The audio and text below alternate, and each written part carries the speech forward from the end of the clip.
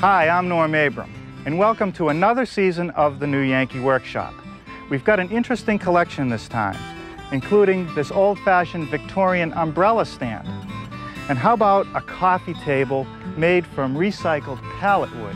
A few years ago, the world of DIY enthusiasts was changed forever, and all the credits go to one and only Norm Abram and his new Yankees Workshop. His woodworking projects captured millions of hearts and inspired the new generation to create something truly remarkable.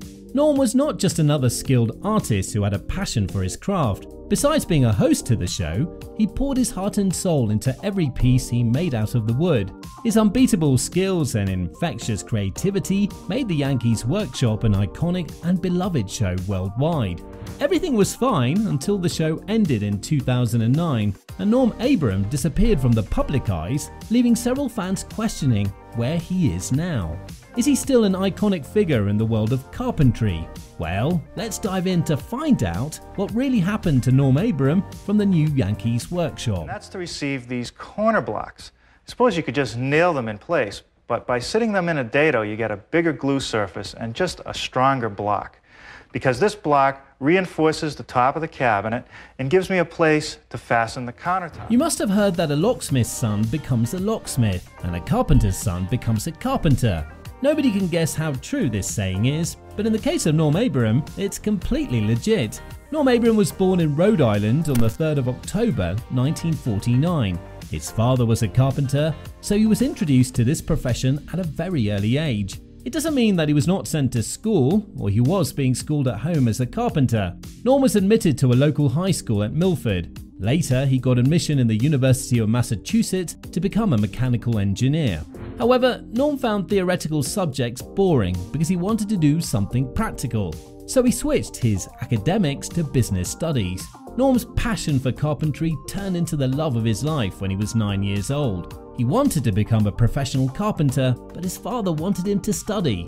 He was very close to his father and always saw a role model in him. So during summer vacations and holidays, when the rest of the kids played, he used to practice carpentry with his father. The duo made many projects together, and the iconic Pinewood Derby car is one of them. In fact, both of them continued working together until one of them departed. After completing his studies, Norm got hired by a multi-million-dollar construction firm as a site supervisor. In 1976, he founded the general contracting company Integrated Structures and got his first project of building a store on Nantucket. He operated this company until 1989. After that, his life got a twist and he got an offer to join television.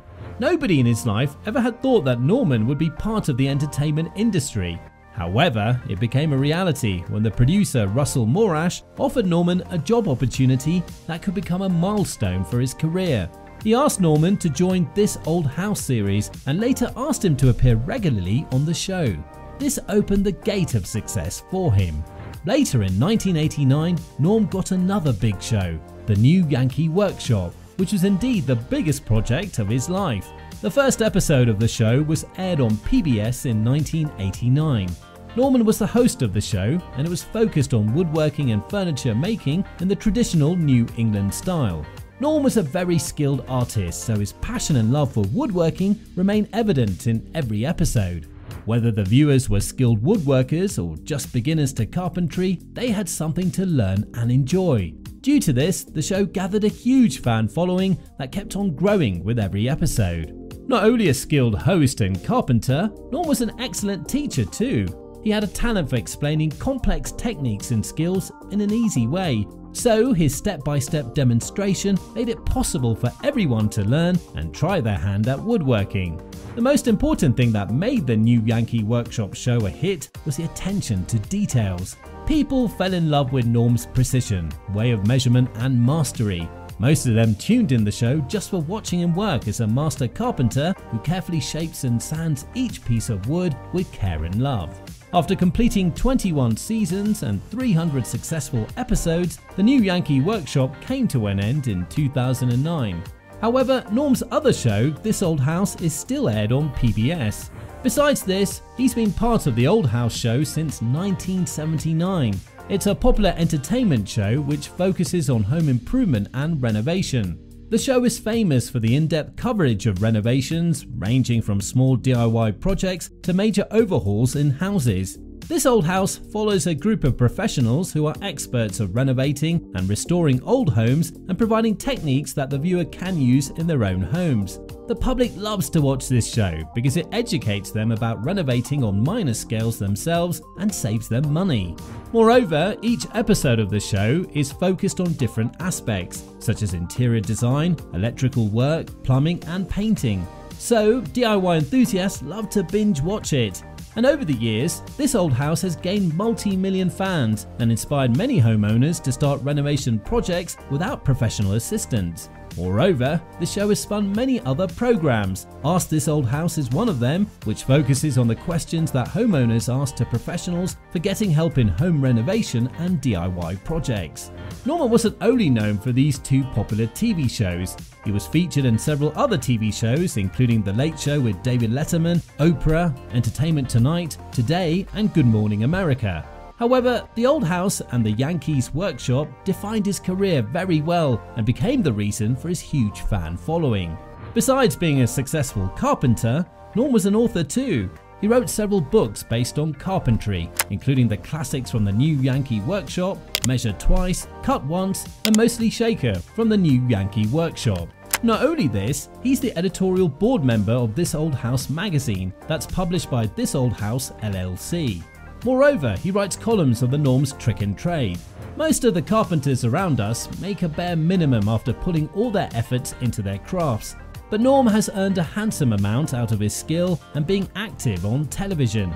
Currently, his net worth is $2.5 million, and according to different sources, he charges between $500,000 and $800,000 for a single season of This Old House. Though he is lucky enough in his professional life, Norm is not very lucky in his married life. He's been married twice. Laura Cohn was his first wife, but the couple parted in 1996. Nobody exactly knows the reason for their separation. They have a daughter named Lindsay. 2 years after his divorce, he married Elise Howenstein. The couple has one child right now. If you're a fan of The Old House or watch the show regularly, you might have felt that Norm's appearance has been declining over the past few years. Do you know what happened to him? Well, there are rumours that Norm had cancer, due to which he experienced sudden weight loss. However, no confirmation of this news has still been made.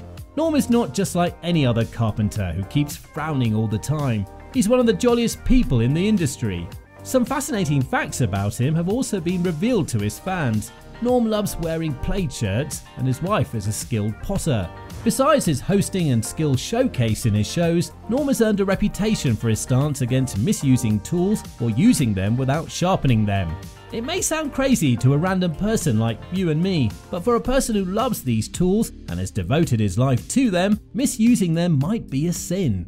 You'll be amazed to know that Norman is a musician too. Yeah, he loves to play the guitar, banjo and mandolin. He also has a great taste for classic automobiles and has an excellent collection in his garage. Fortunately, Norm's efforts, hard work and love for the craft have not gone unrecognised. The legend has grabbed 2 awards so far, including the iSmart Distinguished Service Award by the American Academy of Ophthalmology and the Ken Burns Lifetime Achievement Award. Despite being so talented, he's a down-to-earth person who's always been devoted to his craft rather than how much he can make out of it. His fan following is proof of his undeniable legacy. No doubt he's a role model for aspiring carpenters and the entire DIY lovers community.